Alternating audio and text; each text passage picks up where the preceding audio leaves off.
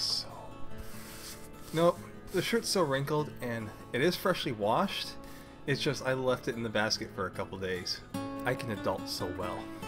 Hello everyone, and welcome to day 22 of Vita for April the 22nd, 2017. My name, of course, is Artimage. First off, I want to say a happy birthday to Kenyon Wheeler. Not sure if he's watching these videos, but just in case.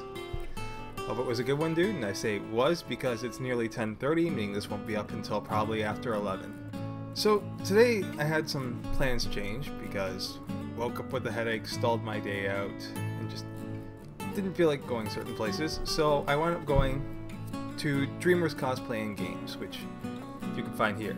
They're located physically, however, at the Center on Barton, which used to be Center Mall, and it's basically a cosplay supply and workshop store. Mostly supply store, not so much workshop, though they will be doing workshop soon. And they also carry board games and some RPG products, so go have a look there. Now, it's run by my friend Sarah, and oftentimes her boyfriend Dylan is there too.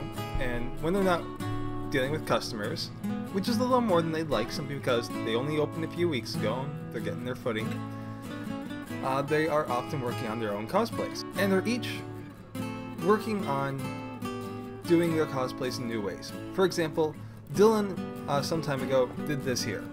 This Zora Link cosplay was entirely hand-sewn. And recently he's been trying his hand at a sewing machine, and apparently he gets major anxiety about the idea because he's not directly controlling the needle.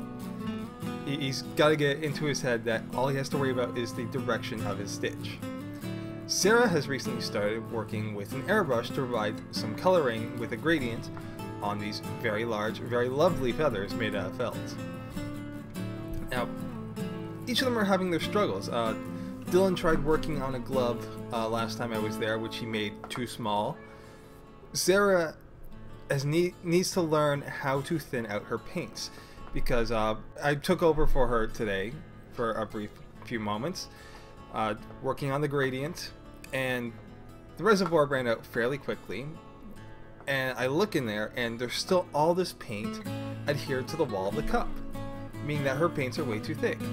And it just comes down to they're working on learning new skills and they need to figure out in the process. I mean, Dylan's going slow enough with the sewing machine that he may as well be hand sewing, and he's recognizing that, and so he's getting it into his head that he has to let the machine do its work. He can't worry about where the needle's going. That's not the important part. It's where the fabric is going into the needle.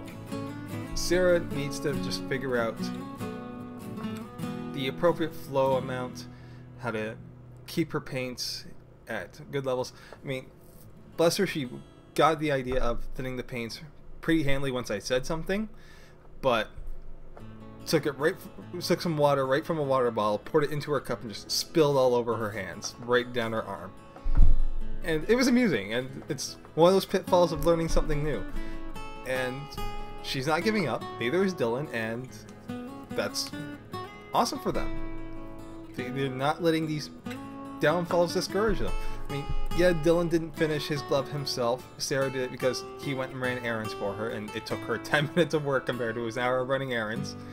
And Sarah is grumping about portions of her airbrush because it's a siphon feed that's supposed to be bottom fed, but she has a cup that adapts to be a side feed. And that's made things slow down a bit because she needs to keep filling it, and it can't hold as much as like a normal bottle would. So that's more a matter of just supplies. But they're keeping at it, they're getting it figured out, and they're noticing that this is making a difference. This is going to be something that changes the way I do things. And so, stepping outside your comfort zone, in the long run, like, absolutely, I can understand you're going to sit there and look at this new concept of a way of doing things and be like, it's happens with pretty much anyone looking into something new. But it comes down to, is what you're getting back from it worth the extra effort to get into it? Well, my animals are making the rest of this recording difficult, so I'm going to end it here. Hope everyone has themselves a great night, and I will talk to you tomorrow.